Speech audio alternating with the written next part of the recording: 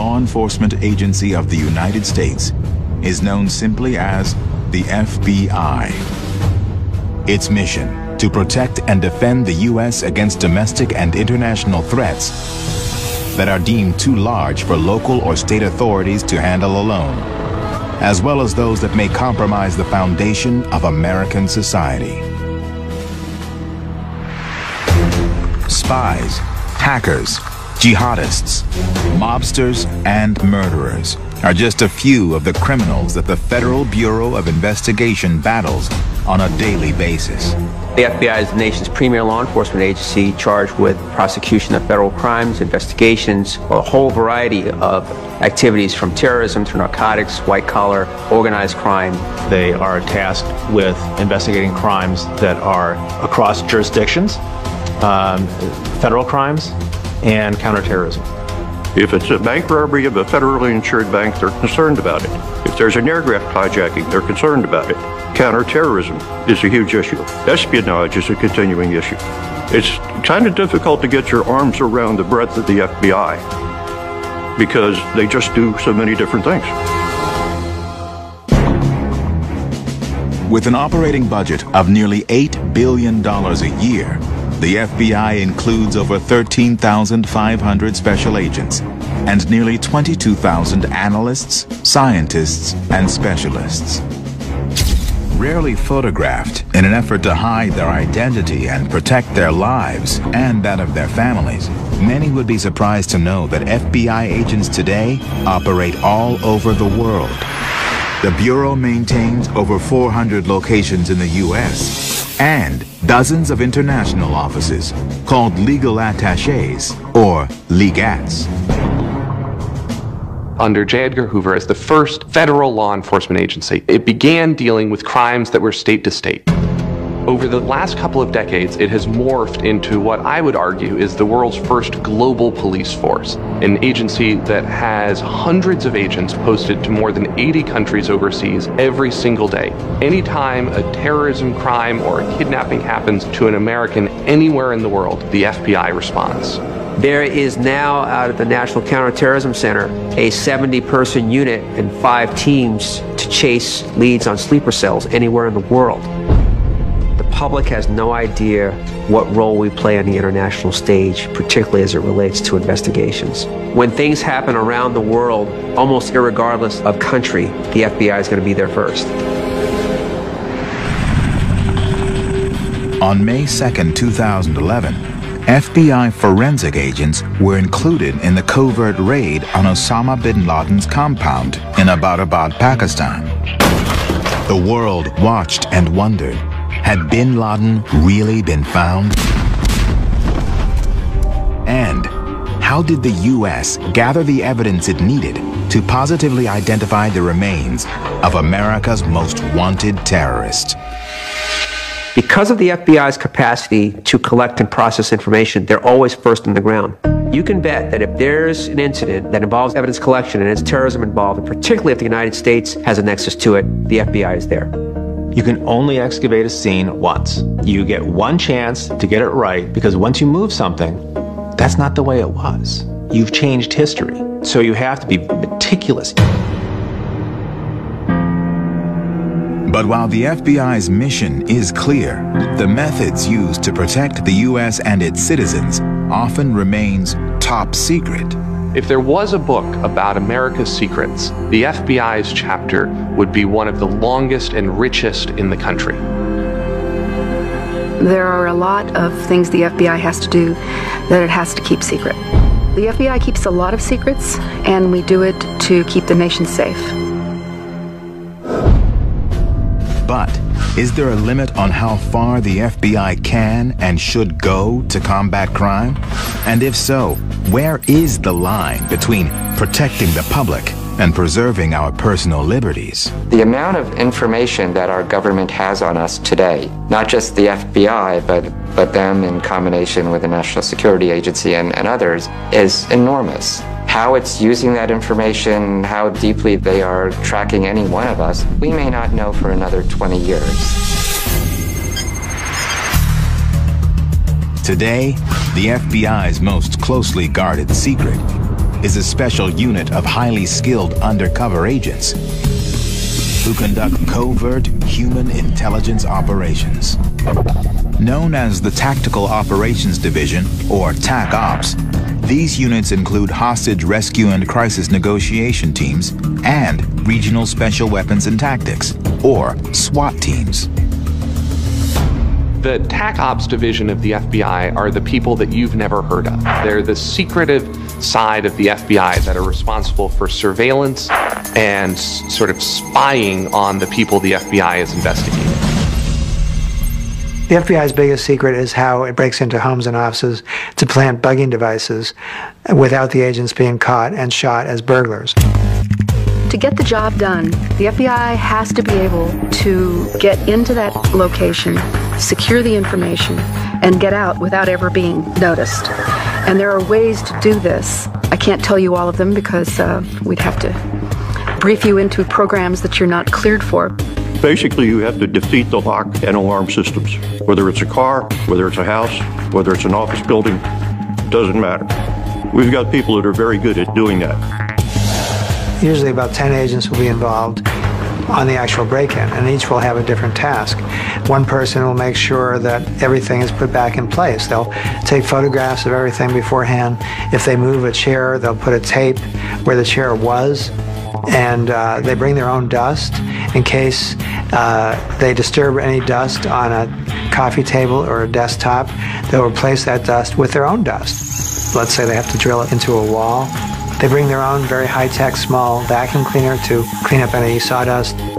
If a target is spotted returning to their location earlier than expected, agents are in place to divert them. They will stage a phony traffic accident, or they'll have a police officer stop them and give them a ticket, or they will open a fire hydrant in the area so nobody can go back. In one case, the FBI created a party on a yacht. They had knockout gorgeous FBI female agents go to the yacht and have a party for these individuals who are involved in political corruption. And while the party was going on, TAC Ops put the bugs in their offices. In certain situations, undercover agents will enter the premises while the target is on site. Using various disguises and characters, skilled agents can secretly plant a listening device right underneath the target's nose. Let's say they want to put a bug in a mafia home. They will introduce static on the individual's telephone line. He will call the repair service at the phone company, but the FBI will intercept the call, pretend to be repair service, and say, we'll be right over. Well, sure enough, they do go over in a telephone company truck, wearing telephone company uniforms. The strategy was to go after individual families, like the Gambino family, to try to bring a case against the leadership for a whole host of criminal activities engaged in by the family. This tactic proved especially effective in taking down some of America's most elusive mobsters, including John Gotti, aka the Teflon Don, the violent mobster who headed New York's Gambino crime family, was caught on tape discussing several murders and criminal behaviors. John Gotti was caught with a bug planted in what he thought was impenetrable. It was his social club in New York. They recorded conversations about hits, and that's what led to John Gotti's convictions. Used to hear on the tapes, Gotti began to fancy himself kind of a man about town. He was very public, and in doing that, he really painted a target on himself and made himself the focus of an enormous law enforcement effort, which resulted in him being ultimately convicted and sent to jail. Thanks to the secret recordings, on April 2nd, 1992, John Gotti was found guilty of 13 murders and numerous other crimes and was sentenced to life in prison.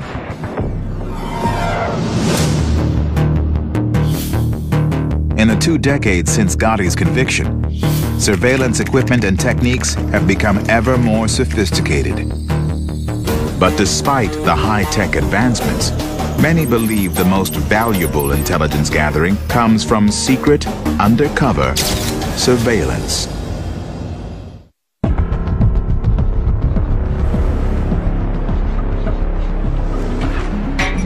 To secretly track America's enemies, the FBI turns to its Special Surveillance Group, a unit of highly trained investigative specialists known as ghosts. But how deeply undercover are these ghosts? Are their identities only kept secret from the public, or are they also hidden from the FBI's own special agents? And how exactly do they covertly conduct their observations without being detected? The FBI's ghosts are part of the secretive surveillance teams who most special agents don't even know who these people are. I can't tell you too much about how an SSG operative does what they do.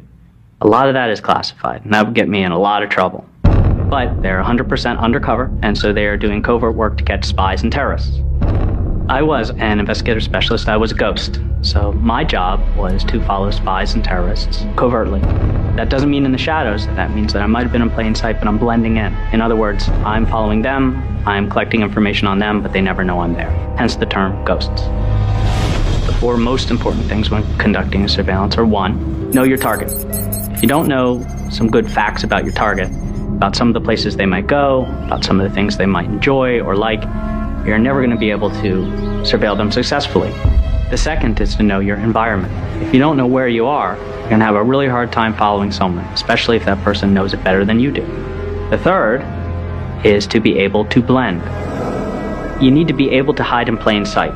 You're not going to be the guy sneaking around in the shadows or hiding behind dumpsters. You're going to be the person who's walking in a crowd and blending completely. You want to be gray. You want to be boring. You don't want to be James Bond. You want to be the mousy guy in the corner that no one notices, the wallflower. And finally, you have to know how to adapt. Everything that possibly can go wrong will go wrong. So you have to remain unshaken, confident, and you've got to do what you can do to keep that surveillance running, stay covert, continue to blend, and adapt to the situation. The ability to blend in when tracking a criminal is crucial for FBI information gathering. But what happens when there is a breach of intelligence? What does the FBI do when a special agent turns into a double agent and becomes an international spy? On June 27, 2010, FBI agents arrested 10 members of a Russian spy ring that operated in Massachusetts, Virginia, and New York. The arrests came after a 7-year investigation that included deep cover agents involved in a counterintelligence operation called Ghost Stories. The FBI used a variety of different surveillance techniques. Everything from fixed surveillance cameras down to videos and microphones hidden in backpacks that they would set up in cafes. Among the spies taken into custody was Russian national Anna Chapman, a fashionable 28-year-old the media dubbed a modern-day Mata Hari. The FBI claimed that neither Chapman nor her co-conspirators were an immediate threat to U.S. security. Could the arrest that day have been designed to serve a more secret purpose? Weeks after the arrests, the U.S. traded the Russians for 4 operatives being held on spy charges in the former Soviet Union. One of the 4 men handed over to the U.S. was Alexander Zaporozhsky.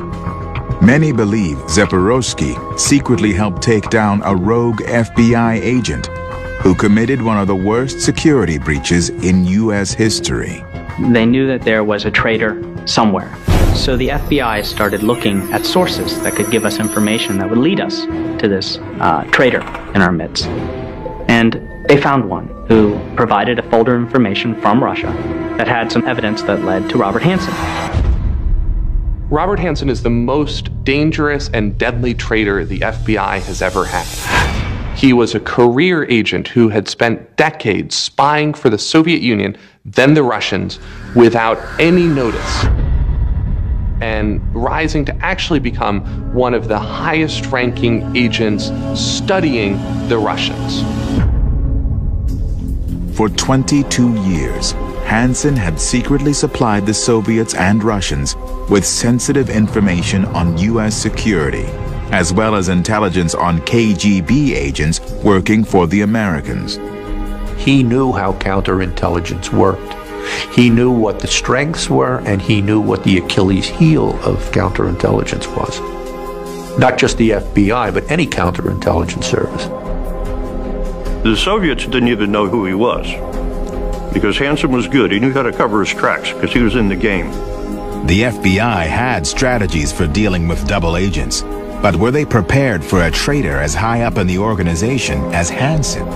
What kind of a trap did they use to take down a spy as skilled as a real-life Jason Bourne? They created a new division called Information Assurance. They put him in charge of it, and they decided that what we'll do is give him access to everything. And if we give him access to everything, he'll be the kid in the candy store with no one minding the shop who just can't resist reaching up and stealing something. So I was offered the job, told that you're going to work with Robert Hansen, investigate him, take orders from a senior agent who's going to be handing down what she wants you to do. And if they had used a trained face-to-face agent to do the job, Hansen might have noticed all of the different tips and tricks that someone who's trained to do this might do. I had to make him feel comfortable.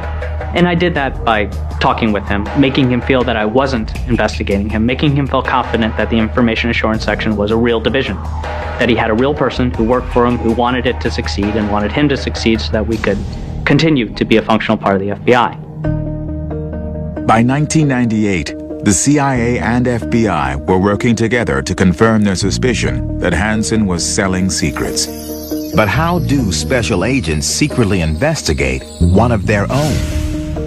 How do you trap someone who knows all of the same tricks of the trade as you? And what could undercover agent Eric O'Neill do to catch Hansen red-handed?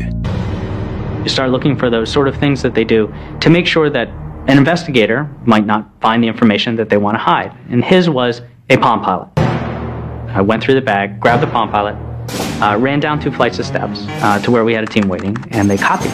And it turns out that on that Palm Pilot, we were not only able to find the day that he was going to make the drop, but where he was going to make it. So we were able to put a team at that drop site ahead of him and caught him red-handed in the act of espionage. On February 18, 2001, Robert Hansen was arrested and charged with 13 counts of espionage.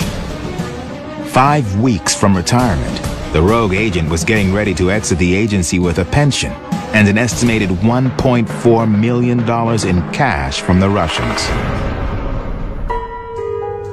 After Hansen's arrest, the FBI released a list of the secret intelligence the former agent sold to the Soviets and Russians from 1979 to 2001. During that time, he gave up some of the most egregious secrets that have been given up by a spy.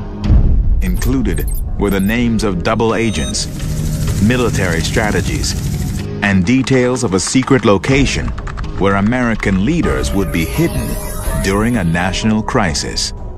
Robert Hansen sold secrets that cost people's lives, that cost operations, cost taxpayers billions of dollars, and the United States has probably never had a more dangerous spy in its 200-year history.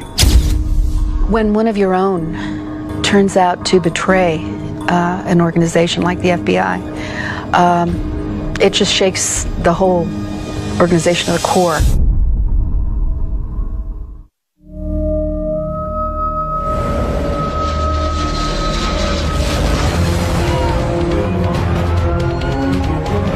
The events of September 11, 2001 not only changed how the U.S. responds to terrorist attacks, it influenced the way America now defends itself against potential threats. Like many government and law enforcement agencies, the events of 9/11 forced the FBI to reinvent itself. Now, preventing terrorism became the #1 priority.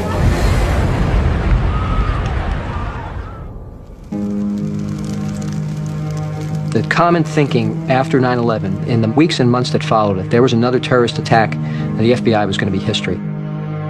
And so they needed to change the FBI to make sure that that didn't happen. Once the bomb goes off or once the bug gets loose, it's too late. So you want to find out what the bad folks are up to, and then put together a strategy to stop it before it happens. 9/11 was a game changer. It required us now to share information. It required us to work on analyzing intelligence together. After nearly a century of working in secrecy, the FBI created a revolutionary new security unit called the Joint Terrorism Task Force. The JTTF put local, state, and federal officials on the same team for the first time. This is a secret the public really doesn't know about, but the FBI, even inside its own agency, they could not share information between agents who gathered information in an intelligence capacity, in other words, trying to just figure out who the bad guys are that might be attacking our country, and then agents working on criminal cases, investigating crimes after they'd occurred. We were forbidden by law from sharing that information. Agents sitting next to one another in the FBI office couldn't talk about these cases. Today, there is a Joint Terrorism Task Force team in every major U.S. city. They meet secretly in undercover offices codenamed fusion centers. Fusion centers are these shadowy organizations that combine state, local, and federal officials to share intelligence and try to identify threats. Most people have never heard of them, and if the FBI has its way, most people never will. I think what the American public would find really interesting is that they could be walking past the fusion center and not even know it's there. Everybody who works in those centers has a top secret clearance. Police officers next to sheriffs, next to FBI agents, all working on the same cases, all collecting and analyzing data, something that didn't happen a decade ago that has really changed the way that we do things. But how does the FBI use information gathered by law enforcement agencies to look into the future and predict an attack? And once a plot is discovered, at what point does the FBI step in and prevent it from occurring? Rather than wait for something to happen and then try to find the bad guys, the emphasis now is much more infiltration, information analysis, and disrupting operations before they ever get off the ground. August 2005. Local police in Torrance, California call in the Los Angeles JTTF after finding questionable information in a wallet and cell phone dropped by one of the suspects at the scene of a gas station robbery. But why was the LA task force investigating a crime that on the surface seemed to be petty? The wallet belonged to Gregory Vernon Patterson, an employee of a duty-free shop at Los Angeles International Airport. When they searched Patterson's home, they were alarmed. But what did they find? When they did the search warrant on the location, you would think we're looking for the proceeds or profits of robberies. But when they got in there and they saw maps and laptops and automatic weapons and a whole host of things that suggested this was more than a group of guys out doing robberies. Data stored on Patterson's mobile phone led the JTTF to a terrorist cell that had formed in Folsom Prison. They called themselves JIS, which was translated as the Assembly of Authentic Islam. Very interesting collection of actors. You had Kevin James, who was at Folsom Prison, LeVar Washington, who was there with him, and they formed a cell of 4 people. They came out of prison, they connected with an individual who was a Pakistani national named Hamad Samana. LeVar Washington was being interviewed and spoke fluent Arabic and said he was from Sudan.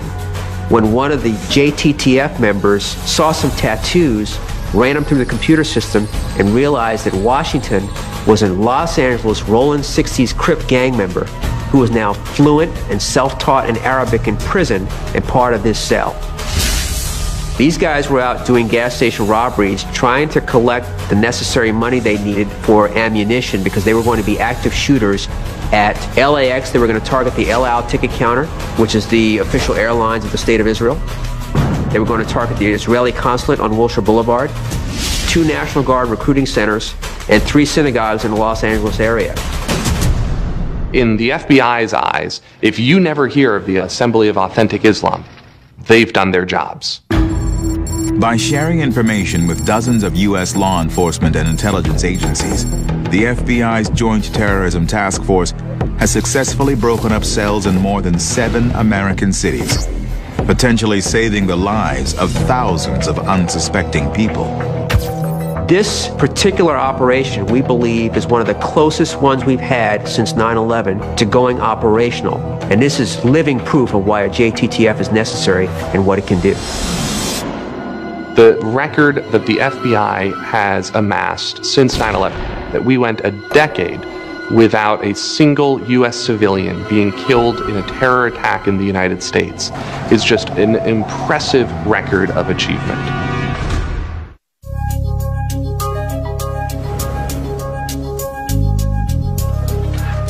Businessweek reported that college students have consistently ranked the FBI as one of America's hottest employers.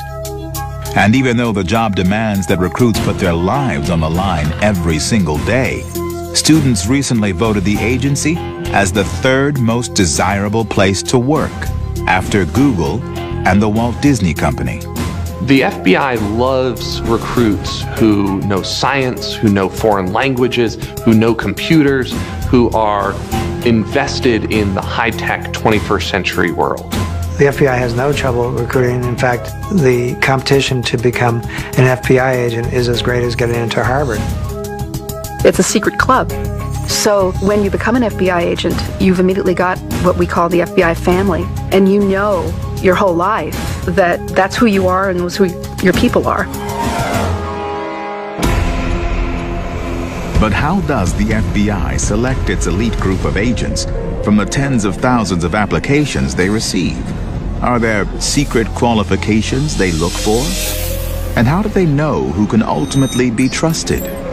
You want someone who's a logical thinker and a hard worker and a self-starter. That's what the FBI looks for. You have to be good on your feet, quick on your feet. You have to be a good actor. And you have to be able to blend in and walk that fine line between non-criminal activity and criminal activity. And sometimes it's a very fine line. The one criteria that you've got for the people that I've met is they don't believe they can fail. The FBI hiring process includes a battery of interviews, security checks, drug testing, psychological evaluation, and even a polygraph test. The FBI doesn't specifically say, we want to intimidate you. What they want to do is test your resolve, test your ability to withstand pressure, your ability to multitask. Qualified recruits are sent to the FBI Academy in Quantico, Virginia for a 20-week intensive training program.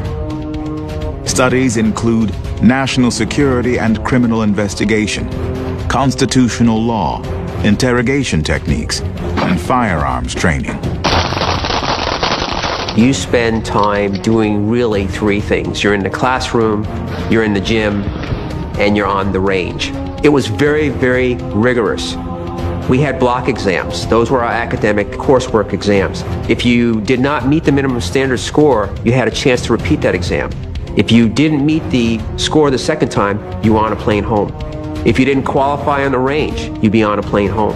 And same with physical training. To prepare the agents in training for real-life high-pressure scenarios, recruits are thrown into Hogan's Alley, or what the FBI calls the most violent town in America. The mock town includes a hotel, a pool hall, and a bank, and it's inhabited with actors who are skilled in the art of misdemeanors and felonies.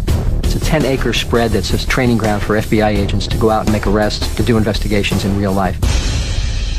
That bank is robbed more than any other bank in the world. It gets robbed just about every day. Those who pass the 20-week program and are judged to be models of the Bureau's core values are invited to join the FBI. But there is one last requirement before officially becoming an agent. As a condition to joining the FBI, agents agree not to reveal any secrets. In addition, if the information is classified, then it would be a violation of federal law to reveal those secrets.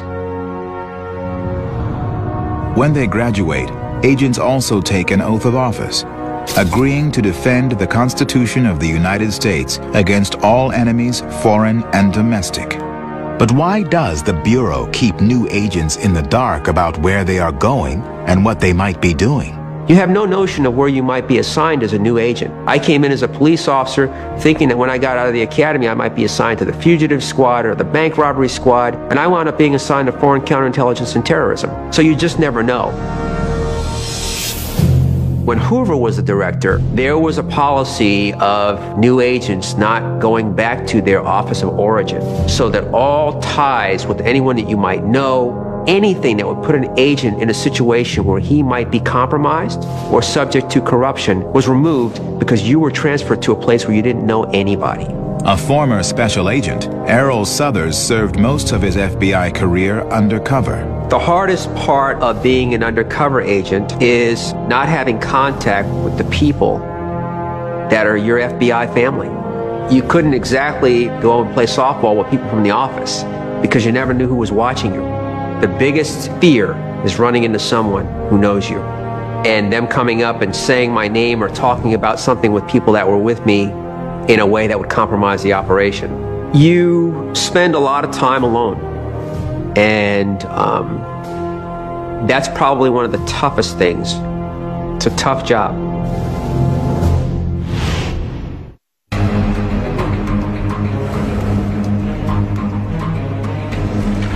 May 26, 2010. FBI agents arrest an Army intelligence analyst, Private Bradley E. Manning.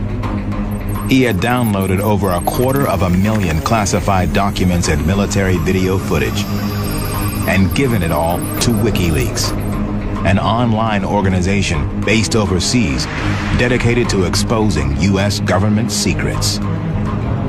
This headline-making case made it clear to all that in the 21st century, the FBI has a whole new class of criminal to police, one that operates invisibly in the digital domain, and who, with one click of the mouse, can cause military confusion, financial ruin, or civil chaos. The FBI's fastest growing part today is its cyber branch. Cybercrime is a huge issue today. What we've seen over the years is an increasing capability of the hackers and the cyber criminals to stay one step ahead of law enforcement. Companies are getting their computers hacked into on a daily basis. Fraud is a regular part of their lives. And if they can't protect their computers, what's going to stop a hacker from bringing a terrorist act into the cyber network? But what is the cybercrime, the digital doomsday scenario that the FBI most fears? The FBI believes that the biggest threat to the nation today is either a weapon of mass destruction or a cyber attack. The ability to take down the nation's power grid, to take down a city's water system is very real and something that the FBI is concerned about every single day. You know, imagine if the electrical power grid in New York is shut down for any length of time, what kind of ramifications that would have. The FBI every day, every minute, is trying to monitor the nation's critical infrastructure, both by working with private corporations as well as keeping its own watch in cyberspace about who's trying to attack us. According to the Bureau, a cyber doomsday scenario could start with a virtual Trojan horse, spyware hidden inside a free smartphone app.